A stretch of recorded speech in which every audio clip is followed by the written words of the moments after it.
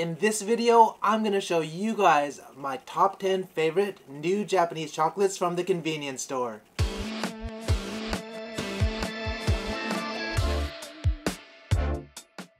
So I love chocolate, but recently they've been coming out with a lot of new chocolate, and I think I just needed to spend some time today to introduce you to some of my favorites. Seems like this last year there's been a trend of introducing new types of chocolate, different properties and effects aside from just being good, and this is the video where I'm gonna share it all with you. Oh, and if you like my Tokyo shirt, check out my merch. Alright, let's begin! Number 1, Meiji the Chocolate. So this is Meiji's the Chocolate. It's one of the more popular chocolates at the moment, and it won a lot of awards actually. Within the line of chocolates, they have from 51% all the way up to 70%. I don't think it goes higher than that, but they have different flavors. But for me, I've tried a few of them. This one is my favorite because I'm not a fan of dark chocolate so much. This is the velvet milk flavor, and it's 51% cacao. Pictograph here saying like how bitter it is, how sweet, how milky, how nutty the flavor is, and whatnot, which is actually pretty cool. It's kind of nice to get like these individually wrapped packages. You feel premium type of chocolate. Look at all the individual pieces, all the different squares. It's really like almost like a retro design. Look how easily it breaks. Ooh.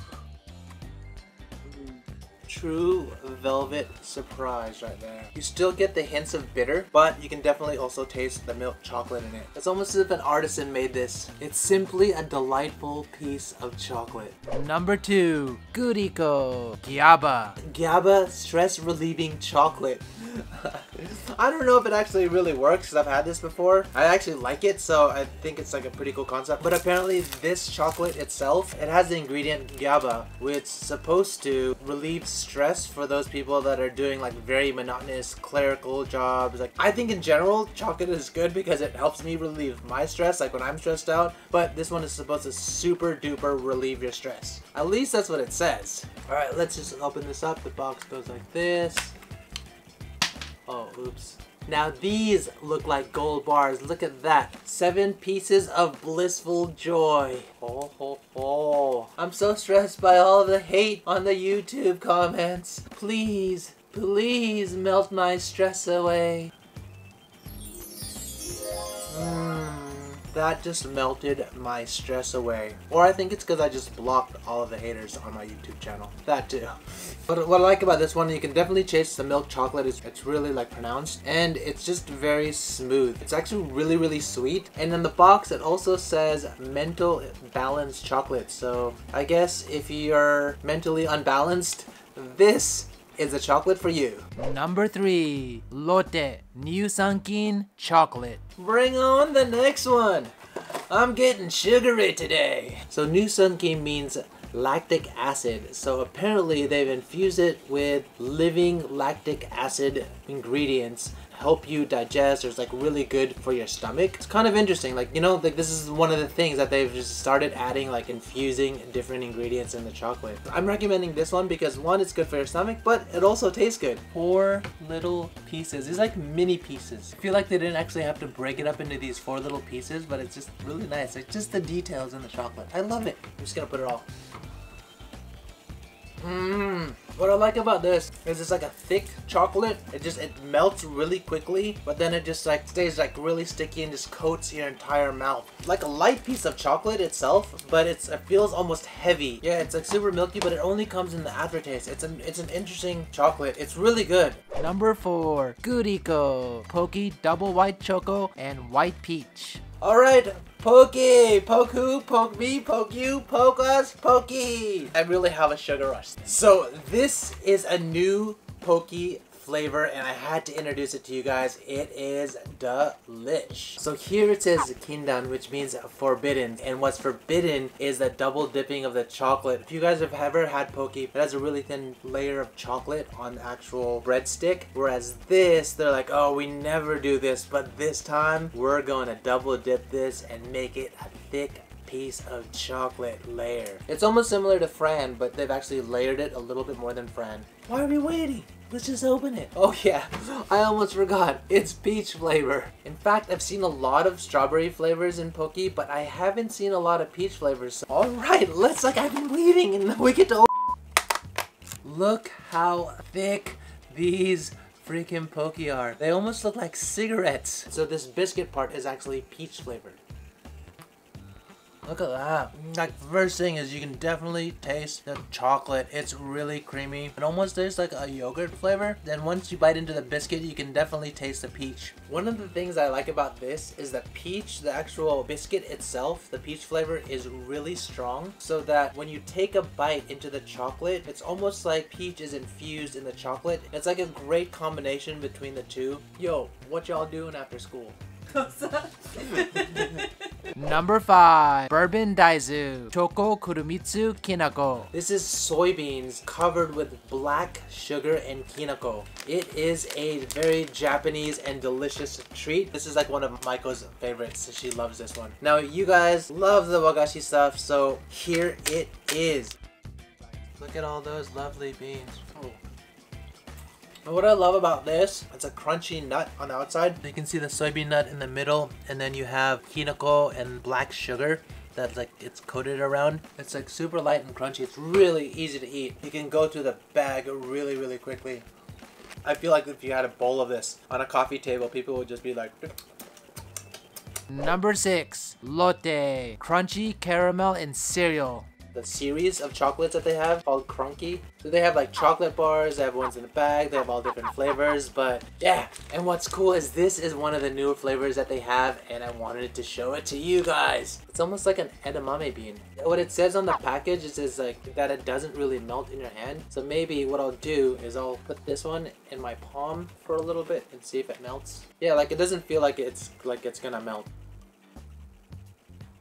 Oh, that's really delicious. So it has like the cereal like crushed up in little bits and pieces. Caramel is quite sweet, but it's not overpowering. Oh, look at that. It was in my hand for, I would say, like a minute. It's a little bit shiny, but it didn't really even melt, which is nice. I feel like I'm in Disneyland. It's almost like eating the caramel popcorn in Disneyland. Number 7. Bourbon Summer Truffle Salt Vanilla Flavor.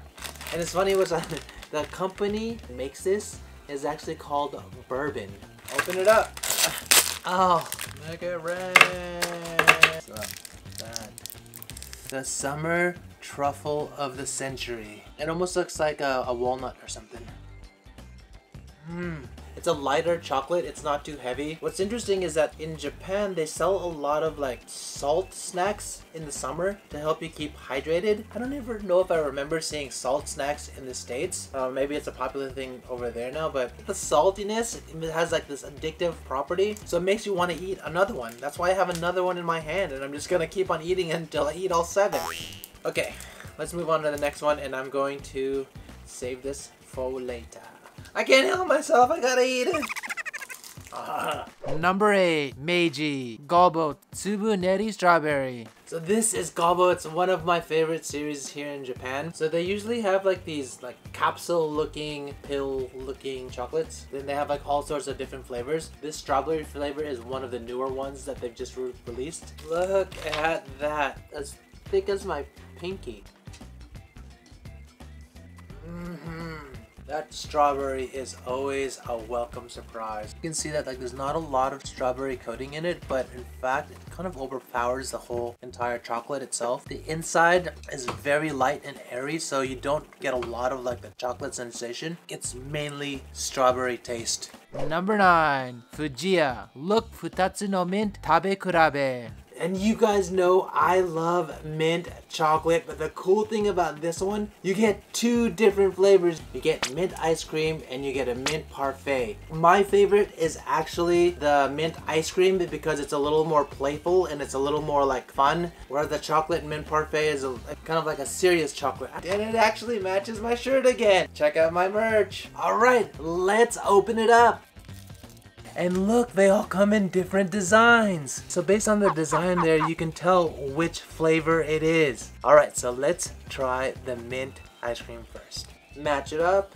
Let me just break this open for you guys. What I like about this one is like an Andes thin mint. Mint isn't actually that strong. So you're eating more of the chocolate with a slight mint. When you take a bite, it has these crunchy bits almost, like you're bite into it and it like kind of crackles open. What I love about this is it has a liquid inside. Let me show you guys. You see that liquid?